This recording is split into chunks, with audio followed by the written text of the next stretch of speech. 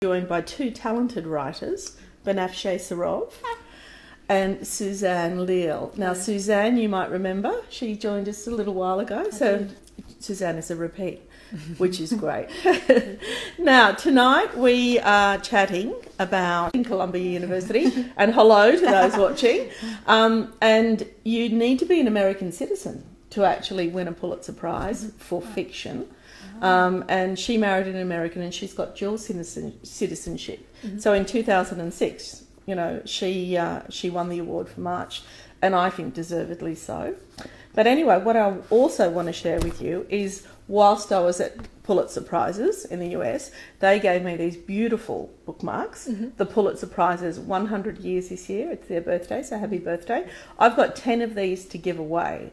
So tonight I'm going to choose, or the panel's going to choose, 10 of the most interesting questions that we get, and those people will get a free bookmark. So there you go.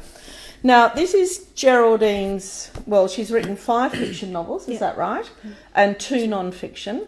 Her most recent book has been The Secret Chord, but you might know Caleb's Crossing, Year of Wonders, and 9 Parts of Desire, and there are several others. Now, over to Suzanne. Tell us what this is about.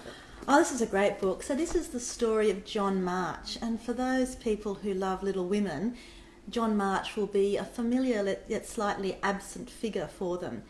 John March is the husband of Marmee from Little Women, so of course the father of Jo, of Meg, of Beth and of Amy.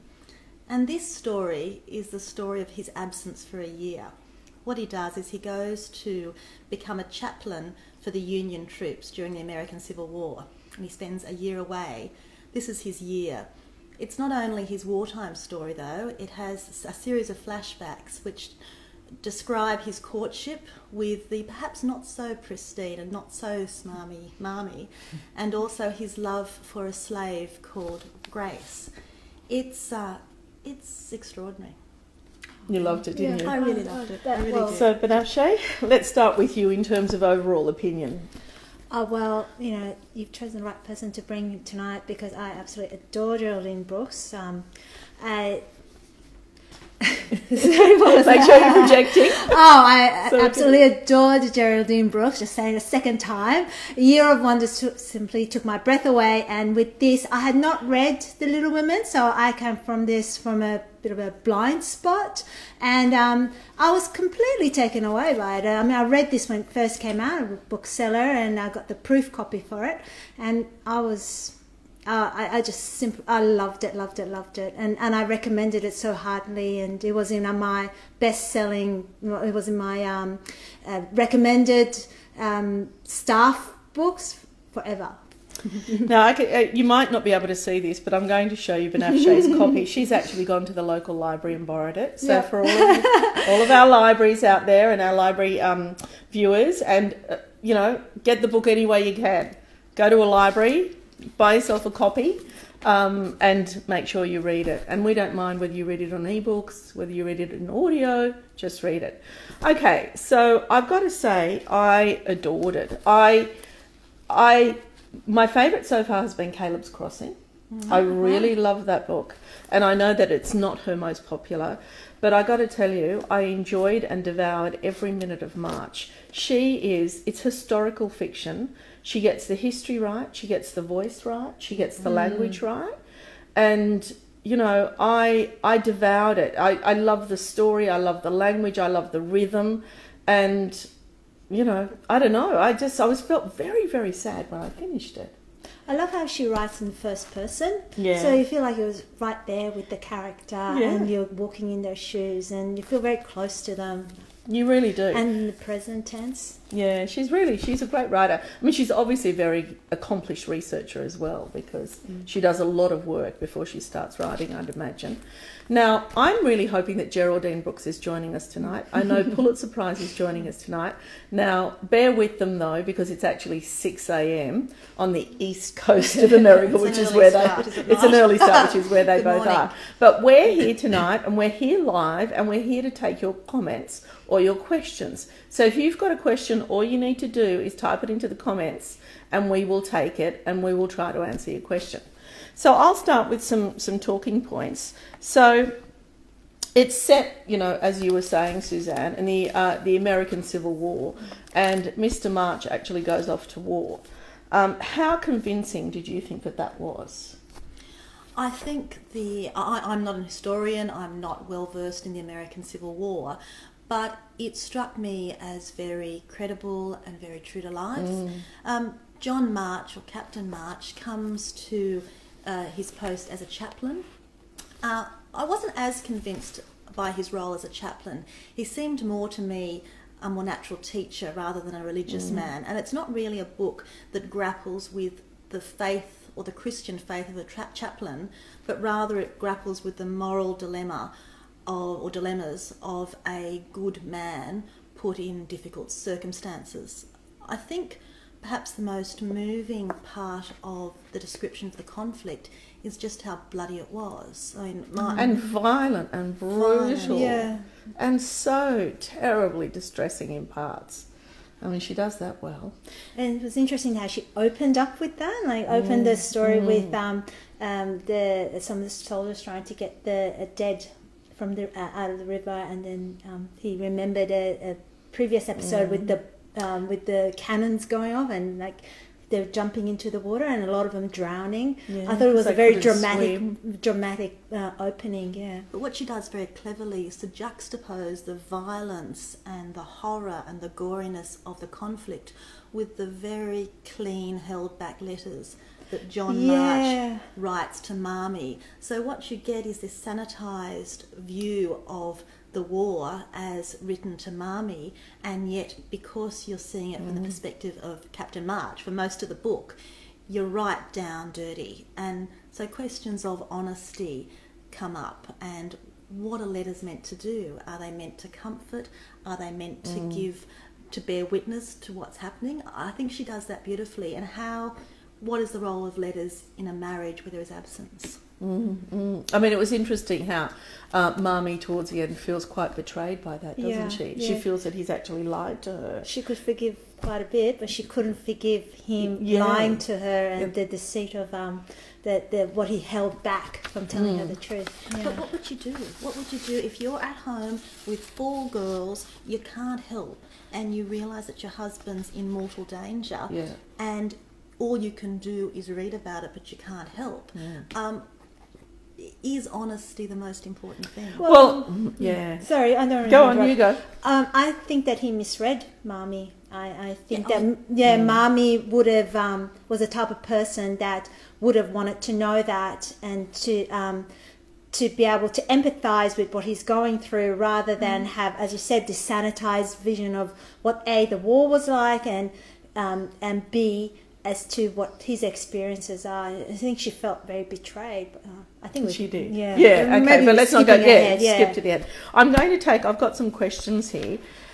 Marie says the main characters were well developed, although a depressing subject. I loved it. I guess the question here is, did you find the content depressing? How did you feel while reading the book? I mean, the subject matter was depressing, but I actually didn't feel that the book was depressing. No, not at all. I didn't feel that was depressing. Did you? The book, I felt it was very sad. There were times where I felt very anguished by the loss that particularly the slaves were experiencing, as losing children, losing family members. But I think the joy of this book, or the great talent of this book, is that it keeps you thinking about, what would I do? What if I were in that situation? What moral choices would I make? If I was a good person fighting what I thought was a good war, how would I react when I realised that not everybody is good? The brutality, she didn't shy away from that, did she? No, she was right straight into that. Really shocked. There come some Little Women. I'm like, what's happening? Yeah, this is supposed to be Little Women. Okay, we're at the Better Reading Book Club. We're discussing March by Geraldine Brooks. I've got Banafsheh Risserov sitting here, and I've got the lovely Suzanne Leal, and we're talking, as I said, about March, Geraldine Brooks. If you've got any questions, please type them into comments and we'll take them. I think we've got a question now. Susan Joy asks, what did you think of as March as a character, as the father? Did we like him? I quite liked him. I think he was very idealistic. Oh, really? No, I liked him. I think he was idealistic. He was a man of his time, and he really had firm beliefs. even though they were a little bit askew. But no, he had fun, and I think. But I think, you know, fundamentally, he was trying to do the right thing. Yeah, he believed in what he was doing, but he was tested. You didn't think that? No, I did at first. So again, the talent of the narrative is that most of the book is in John March's voice, and then it changes to Marmee. And you get a completely different view of who John March is. And yeah, he's a good man, a little bit clumsy, a little bit ill-informed. He makes rash decisions. He doesn't communicate. He expects women to be... Oh, I think you're a bit harsh, Suzanne. But look, I understand that he's a good man, but he did start to irritate me in the same way that he irritated Marmee. So I was with Marmee. As soon as Marmee was speaking, I'm thinking, oh, yeah. Yeah, I mean, right, her voice was great. Yeah, that's right. I must admit, I was quite surprised when I was starting to read Marmee's point of view that, oh, really? It was a little bit like that twist of, to me, it was not quite as dramatic as Gone Girl. Like when her point of view came on, it was as if, oh, wow, completely different character that I'm reading about. Yeah. And I think as I was reading through, I was with John March mostly. I mean, you had to make exceptions for the time and the way he was speaking about his daughters, who he loved, but the role of women. But then when Marmee came, and even Marmee's thinking, this isn't good enough, I'm thinking, you're right. It's not good enough all the time. I think war is extenuating circumstances, and I think sometimes we can forgive people. And I think Marmee, I mean, you're sitting on this side of it, and she had greater expectations of the man that he was than he actually was. It was the money. It was the money. Oh, the money was terrible. It was giving away the family fortune without telling her, without even discussing it. But he did it to win her favour. He thought that what he's doing... I know. Just ask her. Well, you know... Now, all right, well, let's take another question. The team at Pulitzer Prizes want to know what you guys think about the loss or alteration of March's idealism. Oh, wow. That was quite a big question. Yeah. Well, I mean, he started when he joined the Union troops. He had this big idealism of marching for to end the slavery, and yet he was tested at when the Confederate rebels attacked the plantation he was in, where the slaves were, and I think his humanity came through, his fears came through, and I think that made him test his morality and as where his belief systems really are. He really struggled with after that, didn't he? Yeah, after he that did. point. Yeah. What I found interesting was his expectations of himself were so high, and his disappointment and hatred of himself was so great that could have mired him to become less useful and just more depressed. But don't you think, I thought that too, but I think you put men and women in circumstances like that, in horror, in warlike situations where really I think you can't judge people unless you're there, and you don't know what your reaction's going to be, what your human reaction's going to be. And that's why he needed Marmee, because in the end he needs Marmee to say, you did not cause this war. Yes. You were not responsible for the deaths that this war has caused. You can't solve it. You can do a small thing amongst the place you know best. Yeah, and he did. I think he did that, and he did that to the best of his ability. Yes, and I think that's, in the end, it became a really tight union because she was the pragmatist, which is why he should have asked her about the money. And he's the idealist, but the combination of the two, where yes, he can do the right thing, but he can't solve an intractable war. What he can do is to give better enlightenment within a small field. Isn't it interesting that also it was Grace who told Marmee, you should, if you don't get him out of this, then he will never be the man that he was before. He would never be able to forgive himself. And yet Marmee had seen Grace as someone who had wedged between her and her husband, like someone who had... Grace is another love interest in the book, just in case, well, for those that haven't read it yet. And Grace is actually a slave that he falls for quite early on in the book. It's 18, not like he has a relationship with her right throughout. I've got a question, a statement from Chris. I like the idea behind March, to take a character from another story and develop that character further. Are there any other famous literary side characters you'd like to see get their own book? Do you know, I did, when I was researching March by Geraldine Brooks, I did see somebody refer to it as a refer to it as fan fiction, which I actually don't think it is at all. I think it's absolutely too fabulous for that. It's well written, well researched, it's standalone, fantastic historical fiction. But anyway, getting back to that. I should say, like with the Russian Tapestry, which was my book, I got the inspiration from March, that she used March, and I did the Romanovs, the story of Romanovs going through the book. Yeah, and I told her from the point of view of the Romanovs, and that's where I got my inspiration from reading March. Oh, there we go. So we're thank all... you, Geraldine. There we go. All right, Judith loved the book. If you loved Little Women, you'll love this. Do you think that's the case? I don't think so necessarily. No, I don't think so. No. If you loved Little Women, you will pick this up. Yes. Because you will want to know what happened, and you will be sorely surprised, and you will learn more. But if you're expecting something like Little Women, it's a surprise. I know when I read Little Women, I was young, and I was Jo when I was reading it. That's who I wanted to be. And now that I'm reading March, I'm Marmy. You're right. And so my perspective is completely different. Yeah.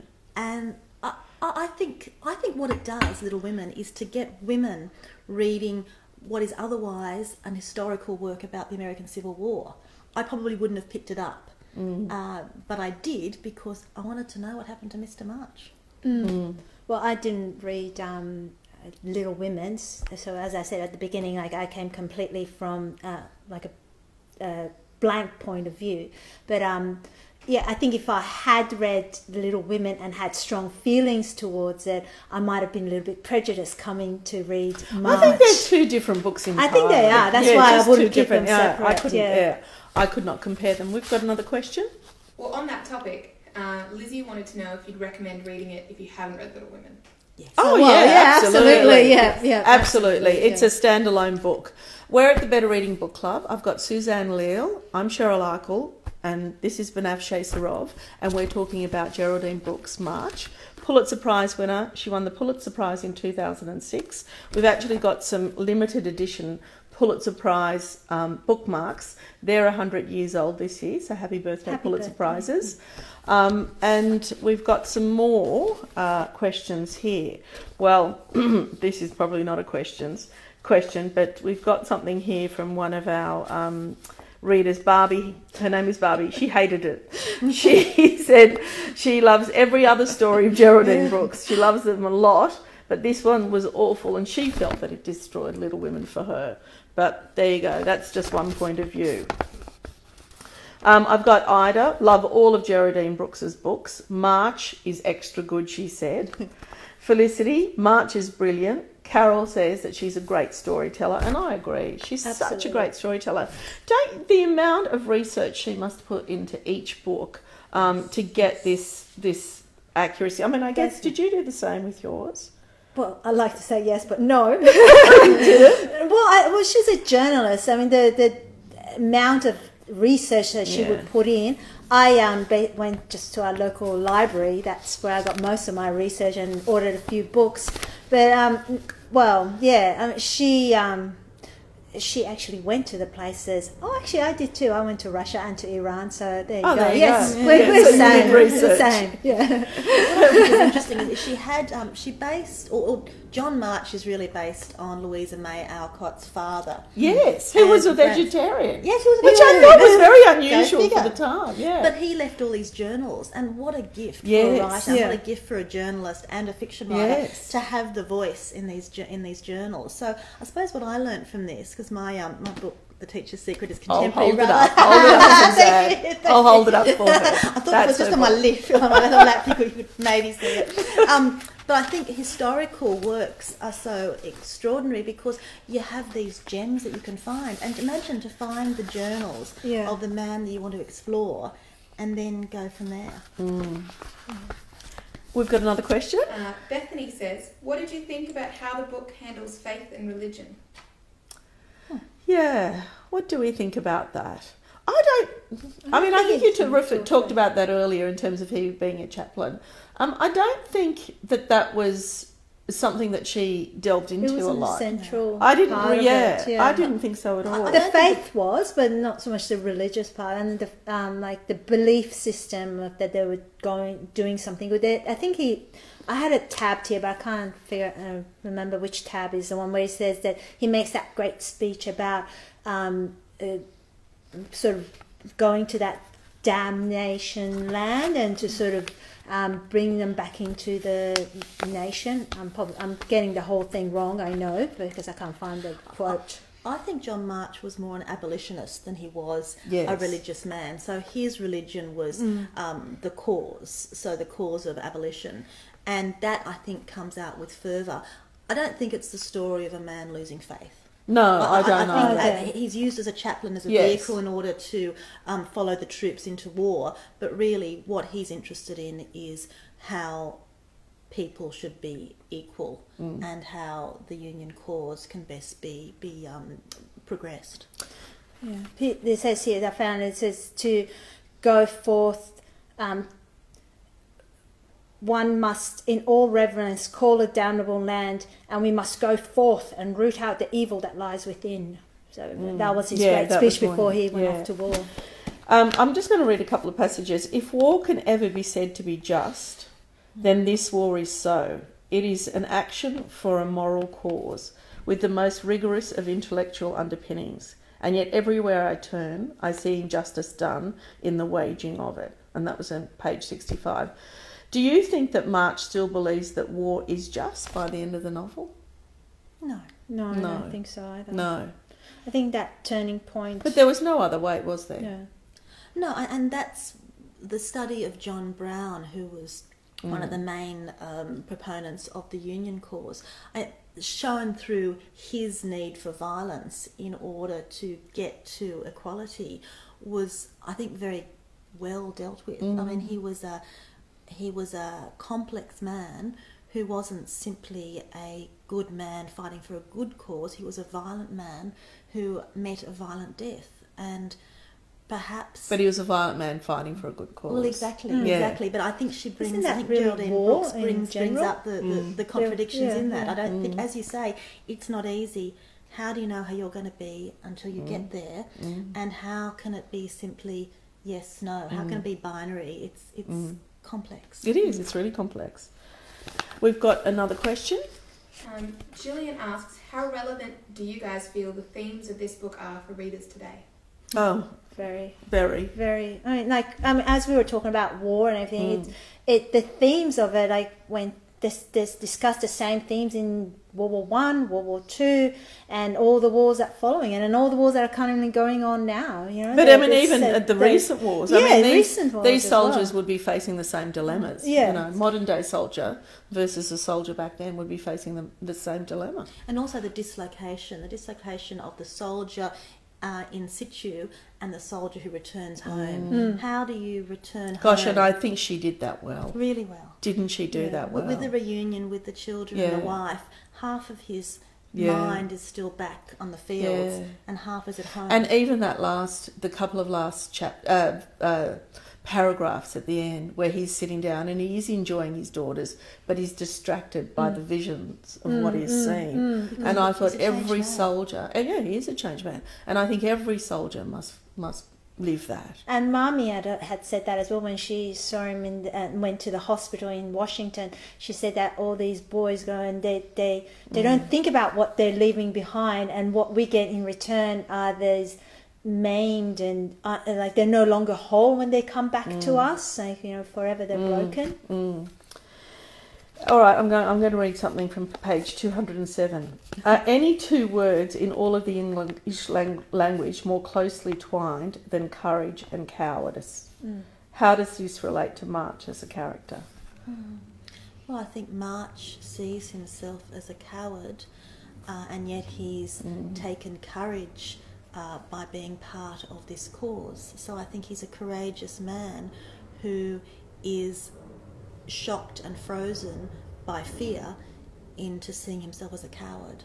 So I think it's that earlier point I made where he's a man with great expectations of himself, so great that they can't be met, and they need to be pulled down by his wife, who's the pragmatist. Do you know, and that brings me to the point, he was a lot older than the other soldiers, wasn't he? Yeah, and I was wonder 40. whether his suffering when he came back is worse, in a sense, because when you're older, you probably I don't know. I think the younger ones as well. Like, I mean, Do you think? their lives are all cut short. Awful. Oh yeah. Yeah, and they And don't the have horrors the they see. maturity. Yeah. I mean, Yeah, I keep yeah. thinking, like, I've got a 21-year-old and 17-year-old, and I think they would have gone to the war, and they're still children. Do you know? Yeah, I know. How do you handle that as a child? No. And he was going to the war through the eyes of a husband and a father and a teacher, so he felt such a sense of protection of those younger boys and all the younger people that he encountered. So I think his sense of responsibility, given his age, may have been greater.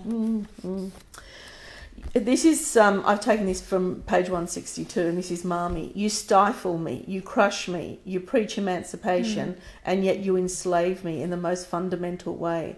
Am I not to have the freedom to express myself in my own home? In the face of such an insult, you call your girls little women. Well, I am your belittled woman, and I am tired of it. Go, wow. girl. Go, girl! Look, you know, I completely understood where she was coming from. However, I did think that he probably had a greater empathy to women than a lot of men around that time. Look, I think that's true. Yeah. But it was a difficult time. It It was was a a really difficult hard time. And you see a woman who's so feisty and so clever and so capable, who's, like you say, stifled. Yeah, She was ahead of her time. She Wasn't she? Yeah, She she was was Jo. That's what was so Yeah, wonderful she for was- me. Yeah. Marmee in March is Jo. And she's not just a mother, she's Jo. She's a woman.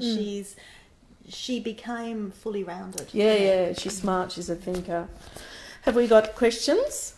Stephanie says, Geraldine Brooks creates an extraordinary sense of place in all her books. She wants to know, do you guys have a favourite work by her? Is it March? Oh, Year of Wonders blew me away. I was just... Caleb's Crossing, by far. Loved it. I think this one. I you enjoyed think Caleb's March? Crossing, Okay. and Year of Wonders was my first one. But, you know, I was a little woman girl, and she let me grow up and still love Little Women with March. Well, there you go. Well, I think that might be it. We don't have any more questions, young Beth? Okay. Well, this is it. This was Book Club, Better Reading Book Club. Thank you to Suzanne Leal. Thank you to Banafshe Sarov for joining me tonight. I hope you all enjoyed it. I think it was a great, lively conversation. So thank you, ladies. If you've read this book, I'm sure that you've shared your opinion with us. But if you haven't read this book, even after this discussion, do yourself a favour and go and read it. It really is so worth it. And as I said, we've got these lovely bookmarks to give away. So we will select 10 of the comments or questions that have come through, and we'll send these out. Thank you so much. And we will see you next time. But before we go, I need to announce next month's book. I nearly forgot.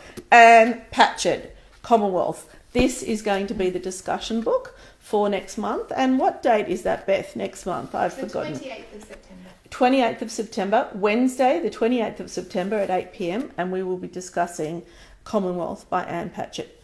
Anyone read it yet? No, not yet. I have read it. It's wonderful. You'll love it too. Okay, see you next time. Bye. Bye.